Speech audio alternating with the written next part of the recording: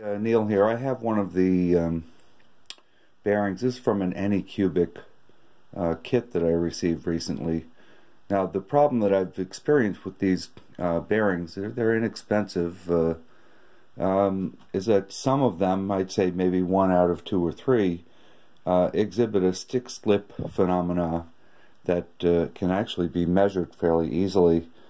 This bearing has been cleaned, lubricated, run back and forth hundreds of times by hand, so I've really tried to break it in. Sometimes breaking in does help, but in this particular one, I have a force gauge here. You can see the numbers on it. It reads out in grams force.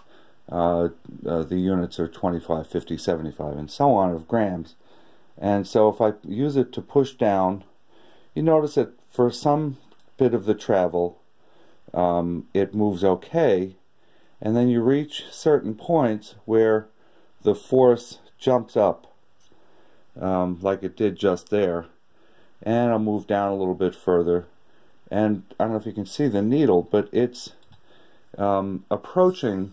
Let me reset the zero on this thing so you can see what the maximum values are. Again, at the top, I just hit about 50, or give or take, grams force. Reaches a point. Now here, if I move slowly, I don't know if you can see, but the force involved, it's pushed well past 125 grams before it unsticks and begins to move again. And that's basically what the problem has been with these things. They're so inconsistent throughout their range of motion that certainly I would not call them a quality bearing by any stretch, and that amount of additional force absolutely shows up in the print quality that you get, and it creates problems. You know, we're talking about a moving system driven by a motor, and you want the friction to be somewhat consistent from moment to moment. And it just isn't.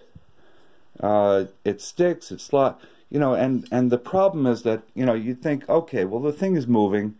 They do in fact move fairly smoothly when you move them quickly, but it's the slow motion. It's when, I guess it's the balls, the recirculating balls, that just kind of get hung up somewhere in their travel, and then eventually break free and move around again.